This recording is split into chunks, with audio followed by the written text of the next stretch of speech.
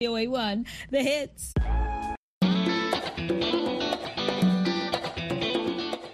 Welcome to Learning English, a daily 30-minute program from the Voice of America. I'm Ashley Thompson. And I'm Dan Novak. This program is designed for English learners, so we speak a little slower, and we use words and phrases especially written for people learning English. Today on the program, we have a report on the big winners at Sunday night's Academy Awards, or Oscars, ceremony. Later, Mario Ritter Jr. presents this week's Health and Lifestyle Report. We close the show with the next part of our U.S. History series. But first, Everything Everywhere All at Once won the Best Picture Oscar at the Academy Awards ceremony Sunday night in Los Angeles, California. The unusual movie about a Chinese-American immigrant family won 7 Oscars, including 3 acting awards for Michelle Yeoh, Ke Huy Quan, and Jamie Lee Curtis. The Malaysian-born Yeoh became the first Asian woman to win a Best Actress Oscar. In the film, she plays the laundromat owner with superpowers in a different universe. For all the little boys and girls who look like me watching tonight, this is a beacon of hope and possibilities, the 60-year-old actress said. And ladies, don't let anybody ever tell you you're past your prime, Yeoh added. As a boy, Quan starred in the 1984 Indiana Jones movie and The Goonies in 1985. The 51-year-old said he quit acting for many years because he saw too few opportunities for Asian actors. On Sunday night, Quan won the Best Supporting Actor Oscar. In the film, he plays Yeoh's husband. Quan, who was born in Vietnam, cried as he gave his speech Sunday. He said, "My journey started on a boat. I spent a year in a refugee camp. Somehow I ended up here on Hollywood's biggest stage. They say stories like this only happen in the movies," he added. "I cannot believe it's happening to me. This is the American dream." The 64-year-old Curtis won Best Supporting Actress for her role as the tax agent in Everything Everywhere All at Once. In her speech, Curtis looked upward and addressed her parents, Academy Award nominees Tony Curtis and Janet Leigh. Both of her parents have passed away. "I just won an Oscar," Curtis told them. Daniel Kwan and Daniel Scheinert together won Best Director and Best Original Screenplay. Everything Everywhere All at Once was made with a small $14.3 million budget and has brought in more than $100 million so far. The 4th acting award went to Brendan Fraser, who won Best Actor for his work in The Whale. In the film, he plays an extremely overweight man trying to reconnect with his daughter.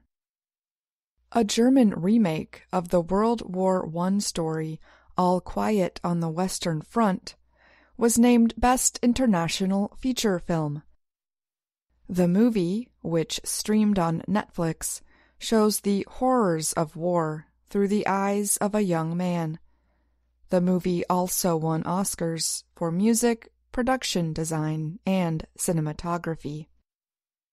Director Edward Berger thanked the film's young star, Felix Kammerer, who joined him on stage. "This was your first movie, and you carried us on your shoulders as if it was nothing," Berger said. Navalny, won the Oscar for Best Feature Documentary. The movie is about Russian opposition leader Alexei Navalny, who was nearly killed by poison and has been jailed since his 2021 return to Moscow.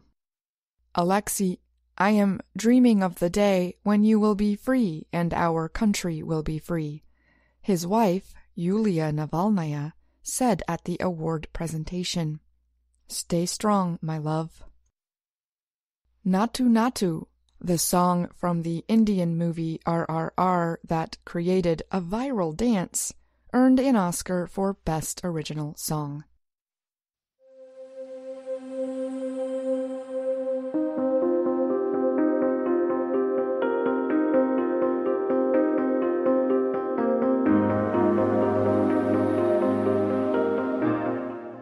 The recent kidnapping of 4 Americans in Mexico brought attention to a common practice for many people in the United States: medical tourism. Medical tourism is traveling to other countries to receive medical care that is not available or too costly at home. The 4 Americans were caught in a shootout between criminal drug organizations. 2 were killed, and 2 were held in a remote area of Mexico. A family member said the 4 were on a trip from the U.S. so that one of them could get cosmetic surgery from a doctor in Matamoros. Experts say people leave the U.S. to get many medical procedures. These include cosmetic surgery, dental care, cancer treatments, and buying medicines. Lydia Gann is an economist at the University of North Carolina at Pembroke. She said medical tourism has been growing in popularity for years. This kind of travel is popular with people who have no health insurance or health plans that require them to pay thousands of dollars in additional costs. Sometimes companies send people covered by their insurance to other countries for medical procedures like hip or knee replacements. Some companies also send people to Mexico for less costly medicines. Jonathan Edelheit is head of the Medical Tourism Association, an industry trade group. He told the Associated Press that medical care costs in countries like Mexico can be more than 50% lower than in the U.S. Also, cosmetic surgeries that cost thousands of dollars are largely not covered by U.S. health insurers. Patients sometimes travel because they can get quick care outside the U.S.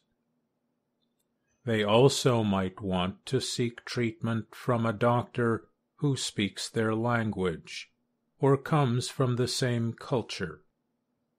Medical Tourism Magazine, the trade group's publication, said over $37 billion was spent on medical tourism in 2019 around the world. Besides Mexico, the publication said the top 5 countries for medical tourism are Canada, Singapore, Japan, Spain, and Britain. Other places include Dubai, Costa Rica, Israel, Abu Dhabi, and India. In 2019, the city-state of Singapore received more than 500,000 foreign visitors for its less costly and high-quality health care. For example, heart bypass surgery could cost $140,000 in the U.S. compared to $25,000 in Singapore. In Spain, the average cost of cosmetic surgery, such as a facelift, could be $5,000 instead of $15,000 in the U.S. The U.S. Centers for Disease Control and Prevention, or CDC, says millions of people from the U.S. travel to other countries for care each year. Researcher Arturo Bustamante estimates that 400,000 people traveled from the U.S. to Mexico each year for care before COVID-19 appeared. The University of California, Los Angeles health policy professor said, "Most of the people visiting Mexico for care are Mexican or Latino immigrants living in the U.S." He said non-Latino patients mainly cross the border to get treatment for their teeth, buy prescription drugs, or to receive cosmetic surgery or some cancer treatments not covered in the U.S. However, the CDC warns medical tourism could be risky depending on the country and the medical center.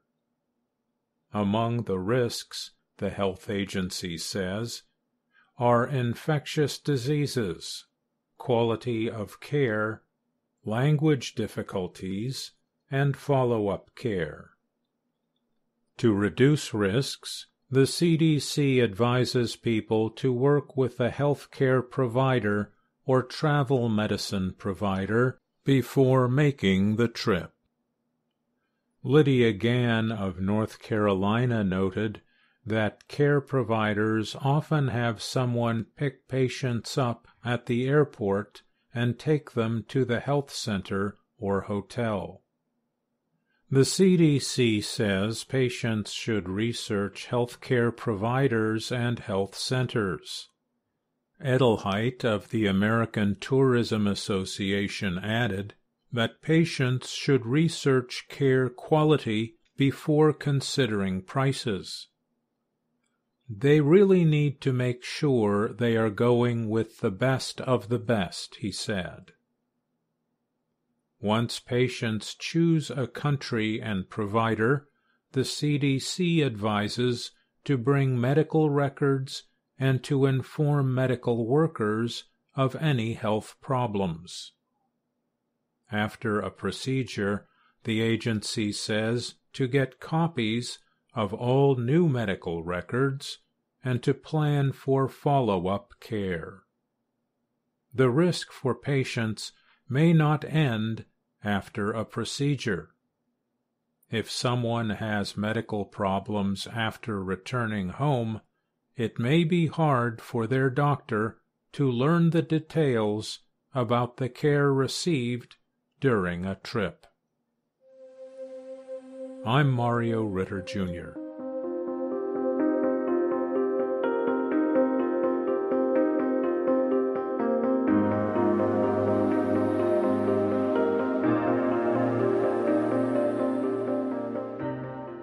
You just heard this week's Health and Lifestyle Report, presented by Mario Ritter, Jr. Mario joins me now to talk more about the story. Hi, Mario. Hi, Ashley. It's a pleasure to be here. Our listeners probably understand tourism to be travel for fun to interesting and new places. So how is it that the term medical tourism came about? That's a really good question, Ashley. We usually think of tourism as recreation and medical operations are anything but recreation. But for people writing about the practice, tourism means travel, not necessarily fun. So traveling for a medical operation or treatment came to be called medical tourism. Following up on that idea, the Medical Tourism Association warns there are a lot of things that people should watch out for if they get involved in traveling to other countries to get medical treatments, especially forms of cosmetic surgery. Those are operations meant to improve one's appearance and are not for medical problems. Yes, Ashley. The CDC warns that infectious diseases, the quality of the medical care, and possible misunderstandings caused by language differences can be real problems. A lot of people travel for medical treatments to save money, but there are longer-term issues, including follow-up care, that might influence the true cost over time. Well, that's all the time we have for today, but thank you so much for sharing your thoughts with us today, Mario. You're welcome, Ashley. It's always nice to be on your show.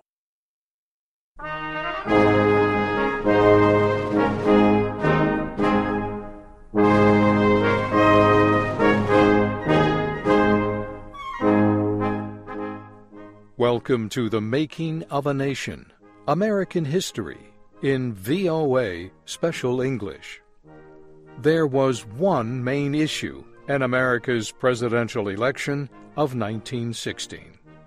That issue was war. Europe was in the middle of what is now remembered as World War I. It was the bloodiest conflict the world has ever known. Most Americans wanted no part of the struggle in Europe. They supported their country's official position, neutrality. This desire was the main reason President Woodrow Wilson won re-election. People gave Wilson their votes because they hoped he would continue to keep America out of the war.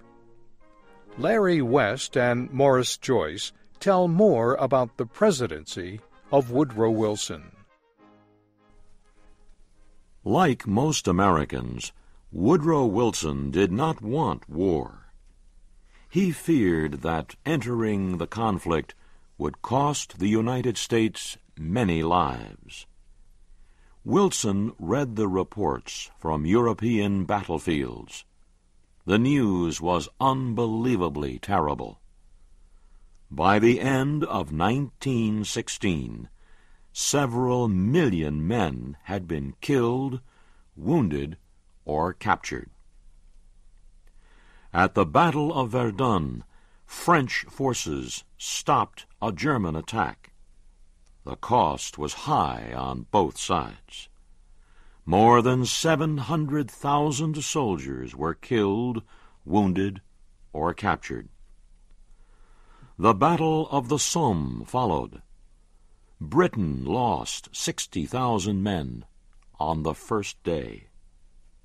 By the time the battle was over, losses for both sides totaled more than 1 million. Germany also was at war on its eastern border with Russia. Losses on that battlefront, too, totaled more than 1 million men. At the time of America's presidential election in 1916, Germany seemed to be winning the war. Its losses were terrible. But the losses of its enemies, the Allies, were even worse. German forces occupied much of northern France and almost all of Belgium. German and Austrian soldiers also held parts of Russia, Italy, Romania, and Serbia. Germany was winning on the battlefield. the Allies were winning at sea. A British blockade cut off almost all German trade with the rest of the world. Even food shipments were blocked. As a result, Germany faced mass starvation. It urgently needed to break the blockade and get food. This situation finally forced Germany to make the decision that would bring the United States into the war. It decided to use its submarines to break the British blockade. The submarines would attack any ships that came near Britain or other parts of Europe. This included ships from neutral countries, like the United States. Earlier, Germany had made a promise to the United States. Its submarines would not attack civilian ships unless warning was given and the lives of those on the ships were saved. Now Germany was withdrawing that promise. It said unrestricted submarine warfare would begin immediately. German ruler Kaiser Wilhelm said, "If Wilson wants war, let him make it, and let him then have it." President Wilson immediately broke diplomatic relations with Germany. He still hoped the two nations would not go to war. He left that decision to Germany. If German submarines sank American ships, Wilson would have no choice but to declare war. Most American shipping companies feared attack by German submarines. Throughout the early part of 1917, they kept their ships in home ports. They wanted protection. So they asked for permission to arm their ships. At first, President Wilson refused to seek such permission from Congress. He did not want to do anything that might cause Germany to declare war. Then he received secret news from Britain. British agents had gotten a copy of a telegram from Germany's foreign minister to Germany's ambassador in Mexico. The telegram said Germany was planning hostile acts against the United States. Wilson acted quickly. He began putting guns and sailors on American trade ships.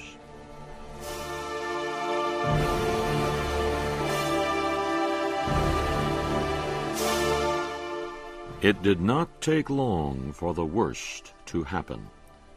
Within days, a German submarine sank an unarmed American ship, the Algonquin.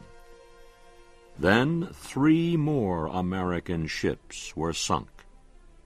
Many lives were lost. President Wilson no longer had a choice between war and peace. There would be war. Wilson called a special session of Congress. Members of both the Senate and House of Representatives gathered in one room. They stood as the President walked quickly to the front. He stood silent for a moment before speaking. This is what he said. Fully understanding the serious step I am taking, I advise that the Congress declare the recent acts of the German government to be, in fact, nothing less than war against the United States. It is a fearful thing to lead this great, peaceful people into war. But right is more precious than peace, and we will fight for the things which we have always carried nearest our hearts, for democracy, for the rights and liberties of small nations, and for the belief that a worldwide union of free people can bring peace and safety to all nations.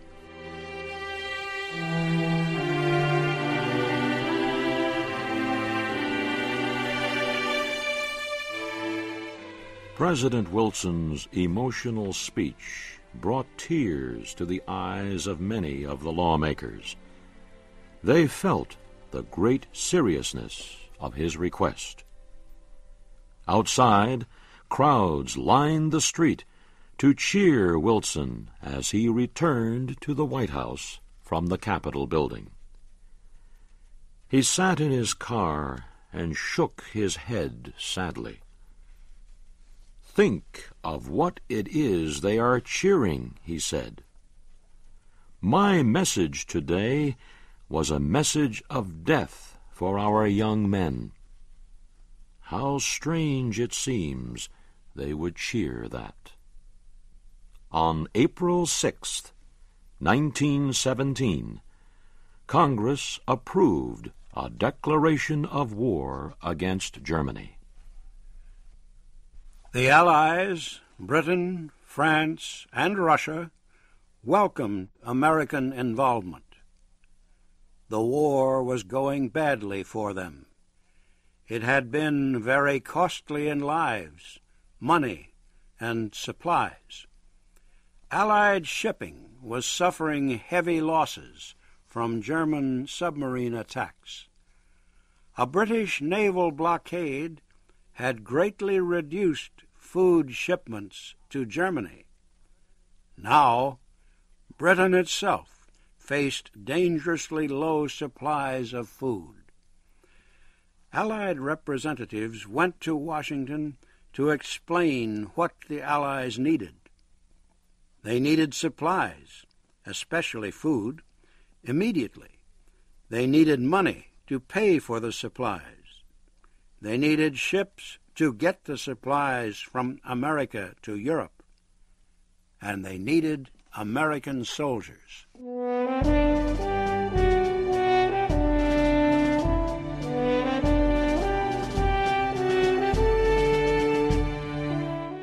President Wilson and Congress worked together to organize the United States for war. Congress gave Wilson new wartime powers. He soon formed a council to build ships, improve industrial production, and control national transportation. He formed an agricultural agency to increase food production and food exports. And he formed an information committee to build public support for the war. Wilson's efforts succeeded.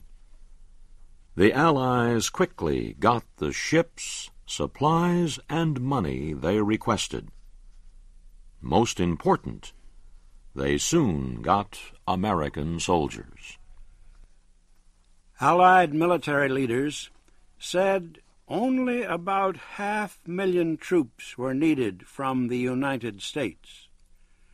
But American officials decided to build a much larger army. Before long, large numbers of American soldiers were crossing the Atlantic Ocean. They would fight the Germans at the western battlefronts of Europe. The extra strength they gave the Allies would play a major part in helping defeat Germany.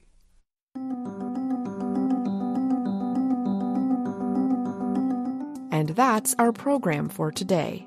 Join us again tomorrow to keep learning English through stories from around the world. I'm Ashley Thompson. And I'm Dan Novak.